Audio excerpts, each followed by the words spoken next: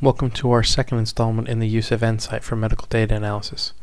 In this tutorial, we're going to go through and show you how to import in the nifty or analyze format. We'll then look at component mapping to interrogate two different quantities at once. We'll be using the texture mapping function inside EnSight to do this. And finally, we'll look at using isosurfaces to define structures of interest and areas of interest.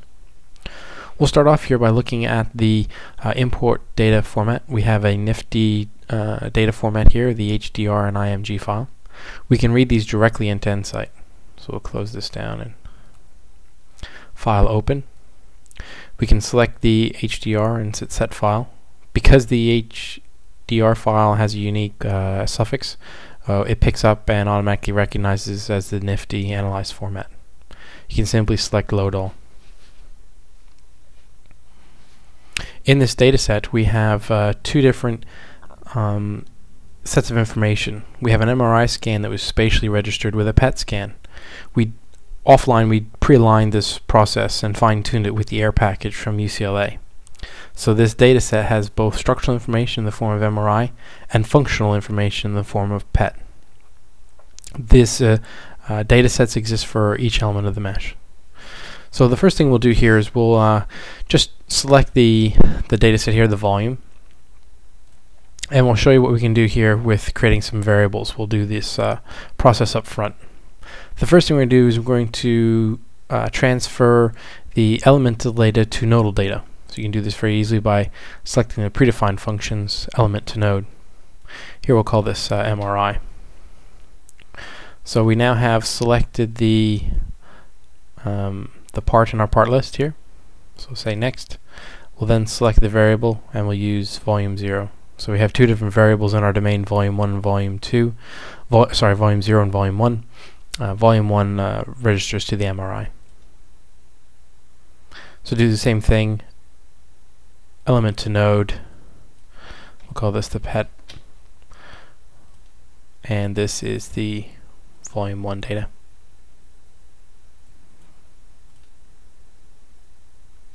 Okay, now we have these two additional variables here. We've really just renamed these from the volume 0 and volume 1 variables that were located in the file. The next thing we'll do is we'll prepare some variables here for use in the texture mapping process. We're going to want to create a variable called S, and that will basically just normalize the MRI minus 1 over 255.0. So we're just going to normalize this over the range from 0 to 255.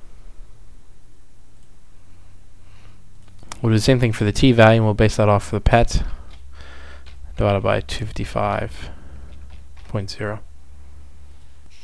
You'll see later on that we'll use the s and t variables when we're mapping across for the component mapping in the texture functions.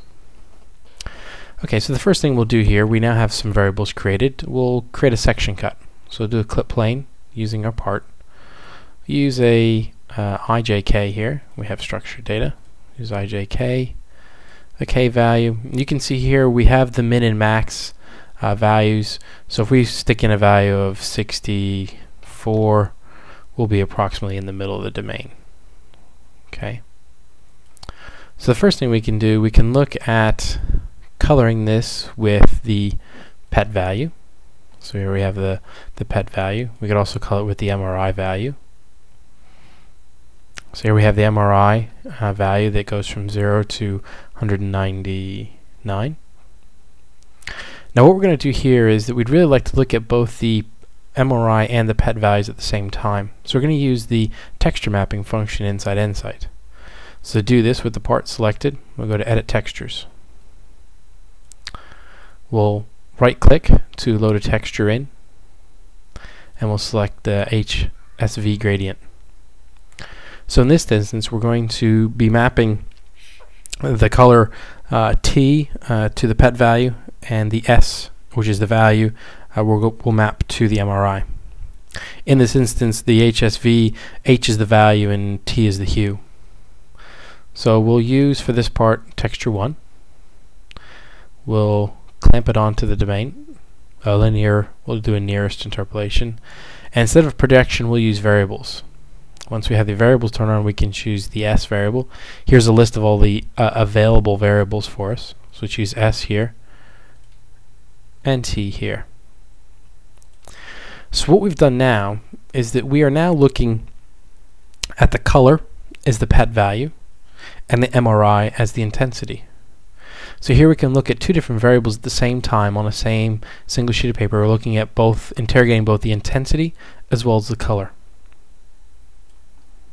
You can normalize these values differently depending upon your domain structure. As you saw, we normalize them to 255. Depending upon your data set, you can normalize and isolate different regions of interest using this technique here and a standard color function here. So with the dual texture mapping, being able to map the S and the T variables to different variables within our field domain, we've been able to look at two different quantities at the same time.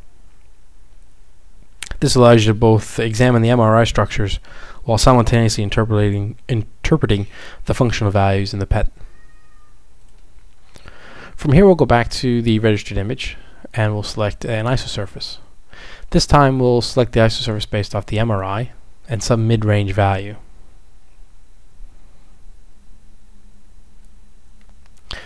So now we've created some mid-range value based on the MRI. So what we're looking here is an MRI dataset surface.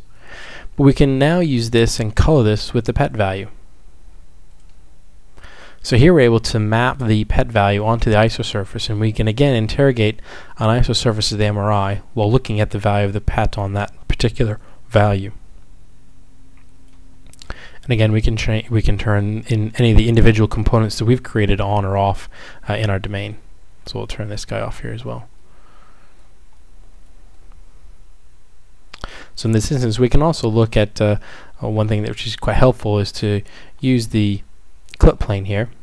We'll make this, we'll turn this value back on and this value back off. So we move our clip plane out of our region of interest here. Now what we can do here is we can arbitrarily place this plane wherever we'd like. We can also control its center and normal values. What I'm going to do now is go up to Tools, View, and do Auxiliary Clipping. In this instance now, as I move this plane around, I'm actually able to interrogate details inside my domain. Now I turn my sweep surface back on, and that's also cut. But I can go down here and specify that I don't want this value to be cut by that clipping plane. So here I can look at taking my plane through my domain dynamically through my isosurface while leaving my section cut unchanged. Or vice versa, I could cut my section cut leaving the isosurface contained as it is. This allows you to interrogate the inside of our isosurface, maybe look at some other detail which is hidden from the outside view, while still looking at the values on this section cut. So in this tutorial we've gone through and shown you how to load the nifty data format. We've gone through and shown you a section cut, been able to allocate both variables using the texture mapping function inside EnSight to look at both intensity and color. And we've also looked at isosurfaces, looking at an isosurface of MRI colored with the PET value.